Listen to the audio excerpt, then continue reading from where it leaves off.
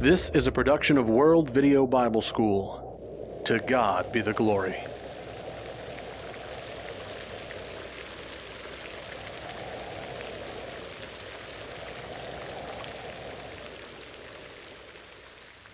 When you think about the reality of Noah's Ark, you might have questions about its size, its construction, or its cargo. Because you've probably seen the pictures like I have, of a quaint little boat and an old pudgy man and a handful of animals packed inside. We show these pictures to our children in books and in video. But what was Noah's Ark really like? Did Noah and his sons really build the ark? And did they really live on it with all those animals for months? And how about the big question? How large was the ark? I mean, how long, how tall, how wide? Well, on these questions, we don't have to be left wondering. In the Bible, God gives precise measurements to Noah for exactly how big the ark should be. And this is how you shall make it. The length of the ark shall be 300 cubits, its width 50 cubits, and its height 30 cubits. And there you are. In God's instructions are the very precise measurements for the ark. But you might be wondering, but what's a cubit? We don't use the cubit as a modern unit of measurement. But in the ancient world, the cubit simply referred to the length of a man's forearm from the elbow to the fingertip, roughly 18 inches. And being such a practical form of measurement, it was likely the most common unit of length in the ancient civilizations, such as the Sumerians, the Babylonians, the Egyptian, and the Hebrew. Now, with the understanding that 1 cubit is 18 inches, or 1.5 feet, how big was the ark? In order to help us visualize what these dimensions mean, I am standing here next to the only full-scale, floating, modern-day replica of Noah's Ark, built based on the Bible specifications. The ark is 450 feet long, 75 feet wide, and 45 feet tall. Inside, there are 3 decks. Each deck has over 30,000 square feet, which means that the ark has a total of over 100,000 square feet. Its volume is equivalent to 1.5 million cubic feet, or approximately 17 Olympic-sized swimming pools. Now, while some of the specific construction details of this modern replica may be different from the actual ark that Noah built, what this modern-day representation does provide is an astounding perspective of the actual dimensions and scale of Noah's Ark. Let's take this monumental structure and explore its size. Let's first try to put the ark's length, 450 feet, in perspective. A convenient comparison is to think about some popular modern sporting venues. Take, for example, an American football field. The length of the ark is equivalent to the length of 1.25 of these fields, measuring from goalpost to goalpost. Or, if you're a baseball fan, sitting in Yankee Stadium in New York, on the front row behind home plate, the 450-foot ark very nearly matches the distance from your seat to the farthest wall out in center field. Or maybe cricket is your game, and you're watching a test match from the grandstand at the historic Lord's Cricket Grounds in St. John's Wood, London. The ark would fill the length across the widest portion of the field.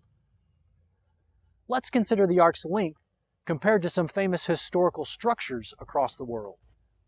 Imagine the ark being stood on its end in a vertical fashion, and let's compare it first to the famous Leaning Tower of Pisa in Italy.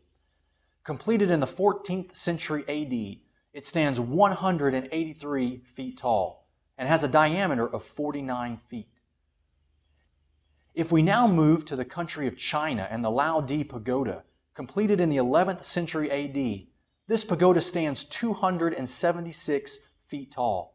Made of brick and stone, it is the tallest existing pre-modern pagoda in China. The 2 towers in Bologna, Italy, were completed in the early 12th century AD. These towers served as the inspiration for the architect Minoru Yamasaki, who designed the former World Trade Center towers in New York. The tallest of the 2 towers, the Asinelli Tower, stands 318 feet tall. Moving now to England, we find the Elizabeth Tower and its clock known as Big Ben, arguably one of the most recognizable clock towers in the world. It was completed in 1859 and stands 316 feet tall and has a 50-foot square base. Across the Atlantic in the United States, the famous Statue of Liberty, dedicated in 1886, stands 305 feet tall, from the ground to Lady Liberty's torch. The Cathedral of Antwerp in Belgium has a spire completed in the 16th century extending 404 feet high. In Washington, D.C., the Washington Monument is the tallest true obelisk in the world. Its pyramid-shaped capstone was placed in 1884 at a height of 555 feet. It has a square base of 55 feet on its sides. Only 5 years after the Washington Monument was completed, the Eiffel Tower in Paris was finished, standing an amazing 986 feet tall, and was the tallest structure in the world for over 40 years. Now, the last two structures to show for comparison are ancient structures built thousands of years ago and were listed among the 7 wonders of the ancient world by Antipater of Sidon and Herodotus. The Lighthouse of Alexandria is known from both ancient writings and from underwater archaeological excavations. Approximately 400 feet tall, it was constructed in the 3rd century BC by Ptolemy I. It stood for 1,700 years until its structure was ruined by earthquakes. A replica now stands in Changsha, China. The Great Pyramid of Giza stands 455 feet tall. It represents one of the most ancient existing structures in all the world.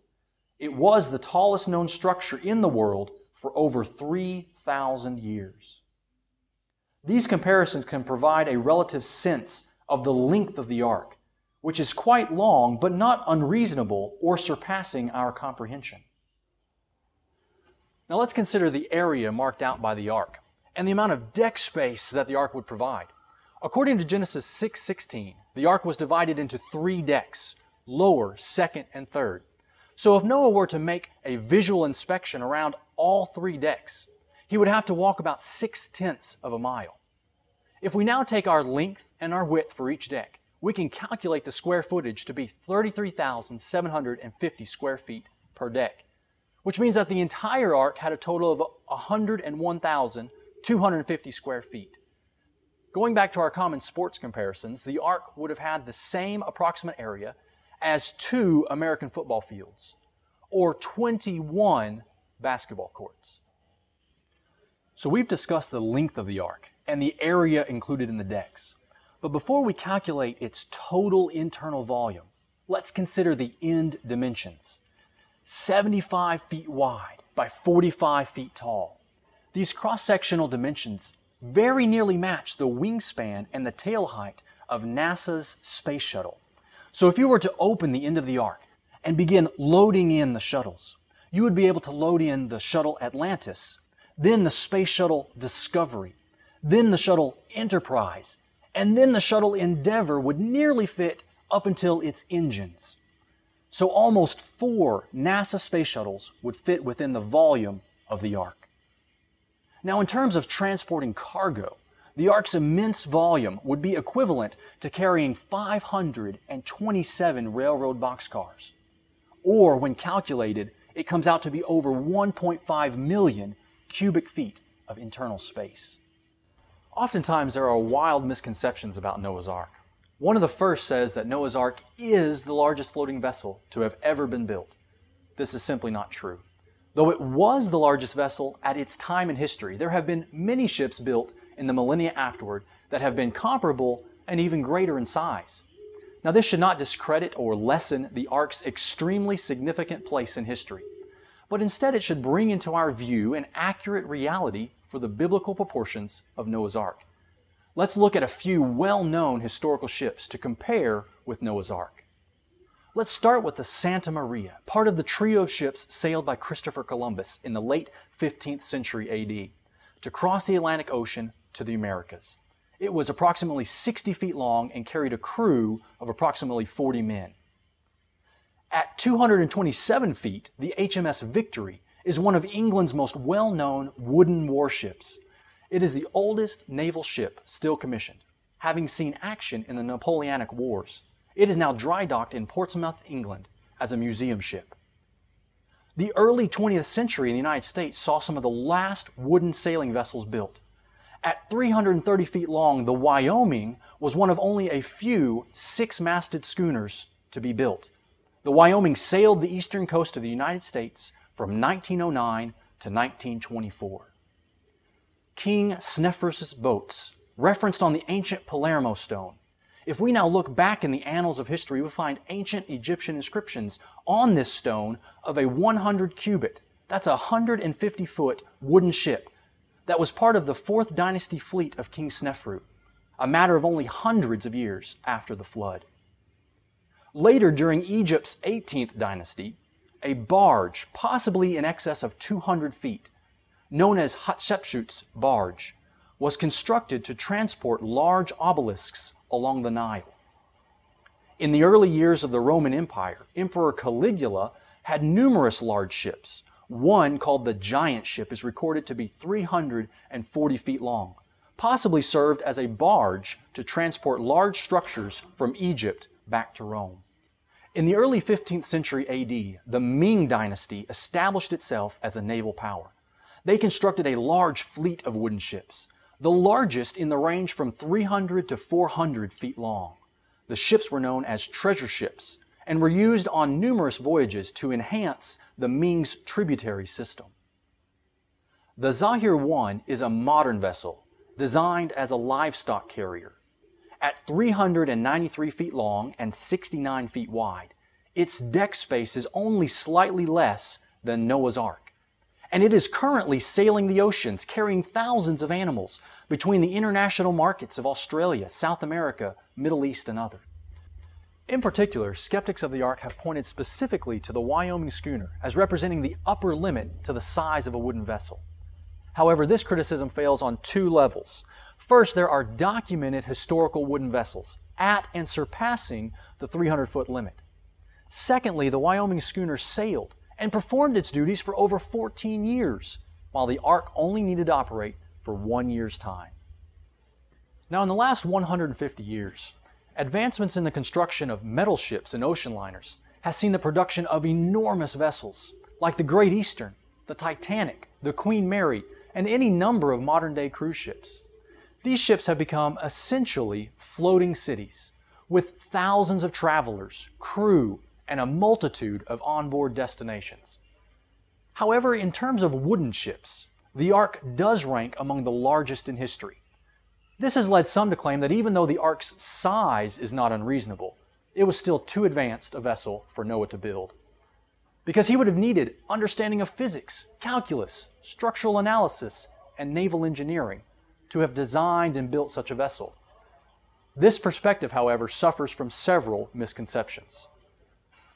First, it assumes that Noah himself was the originator for the Ark's scale and design. But according to the Bible, this is not the case. It was God who initiated and conveyed the Ark's plans. Noah was given divine direction and instruction and then expected to contribute his labor in carrying out the task. Second, there is often an overarching misunderstanding that says, well, hasn't man had a long evolutionary history with a gradual growth of both intellectual and physical capacities?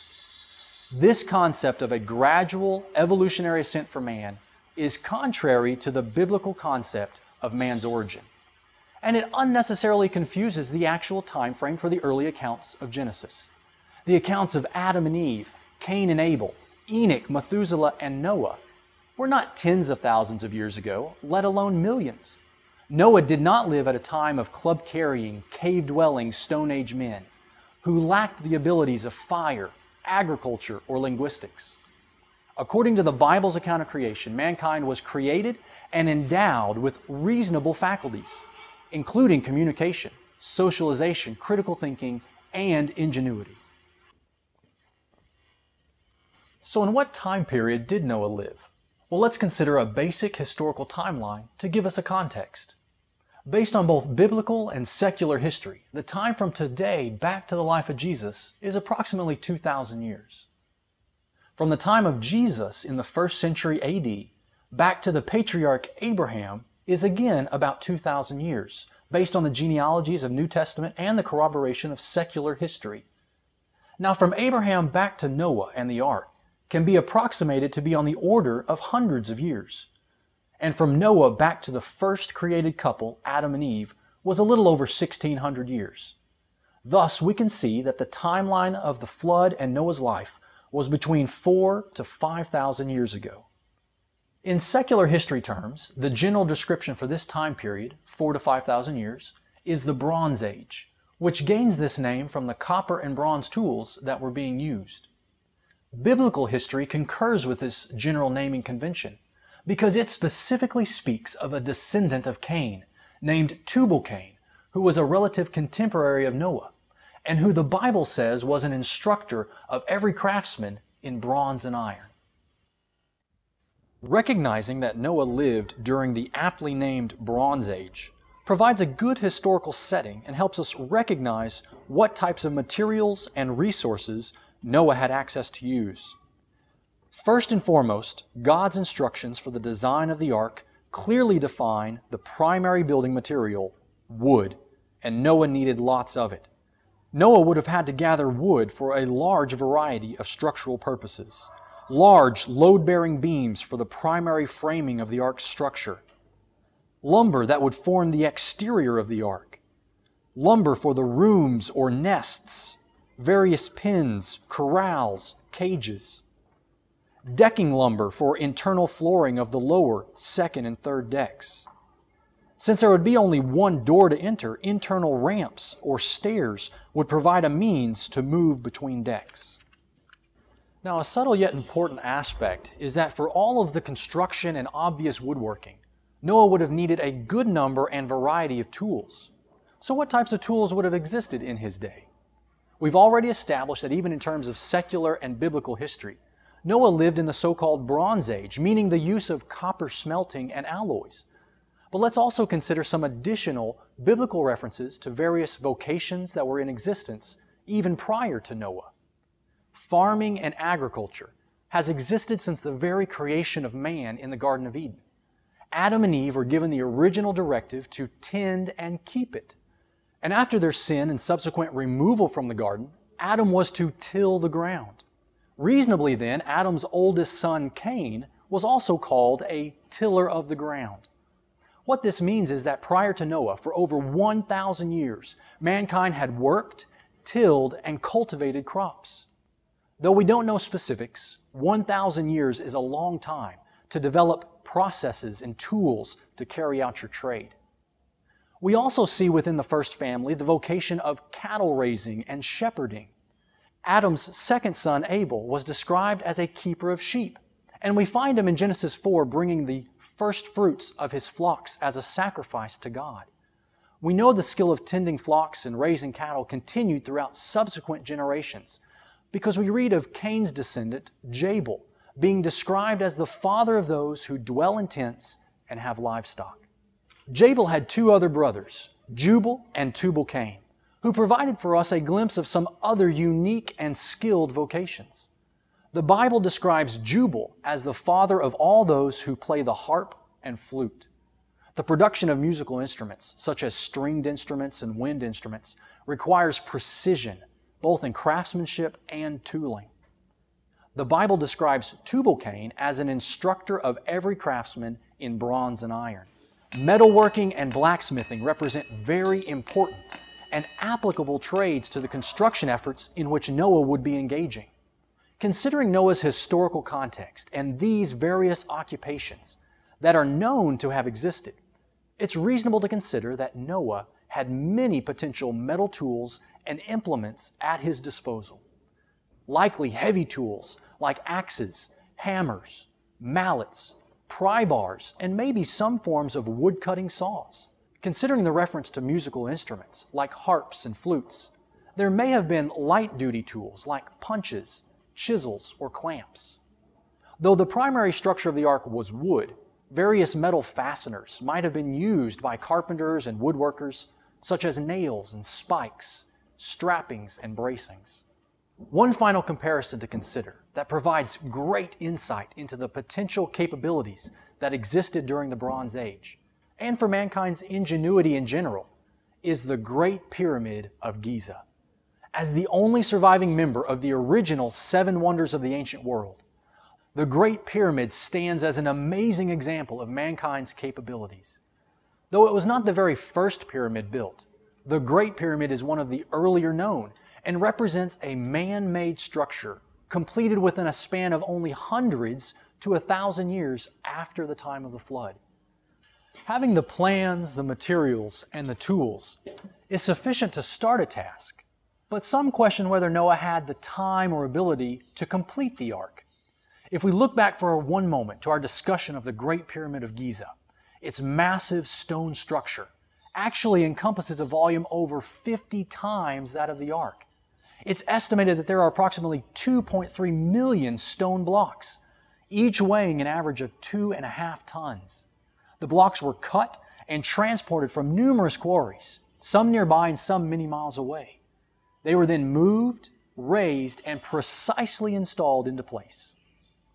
When we consider the ark, the wood composition would have been far easier to gather, cut, and install than the stone blocks of the pyramid.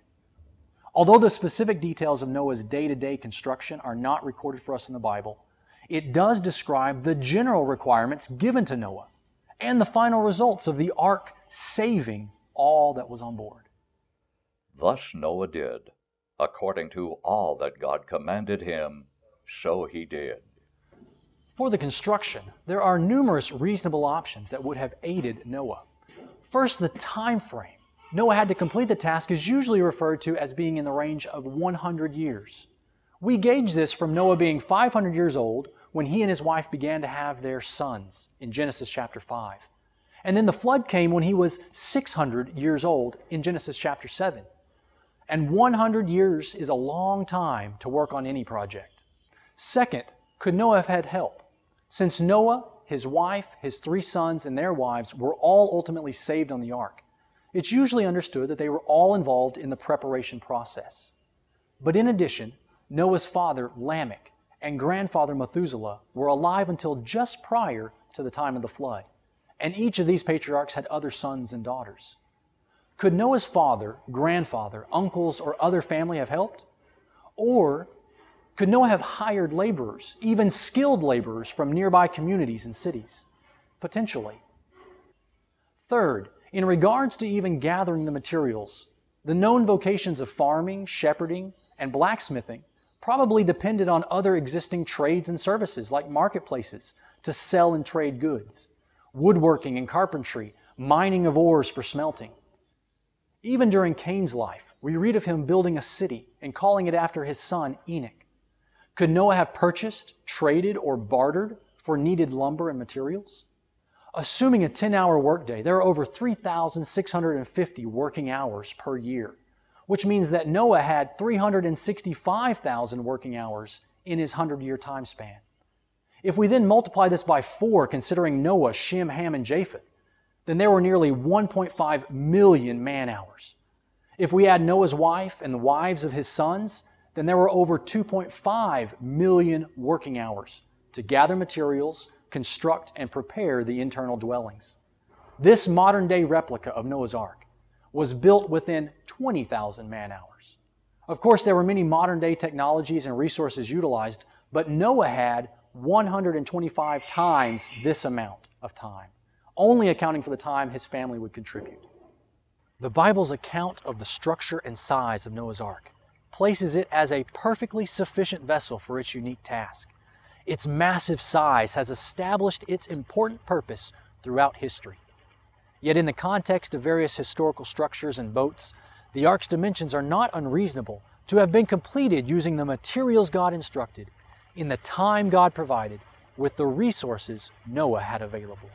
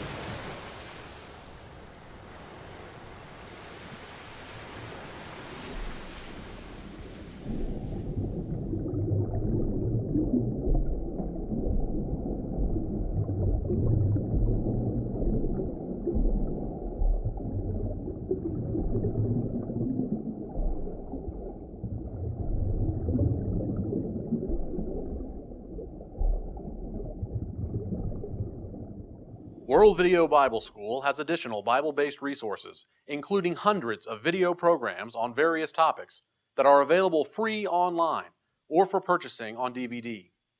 These programs, along with other print and audio materials, are available at WVBS.org.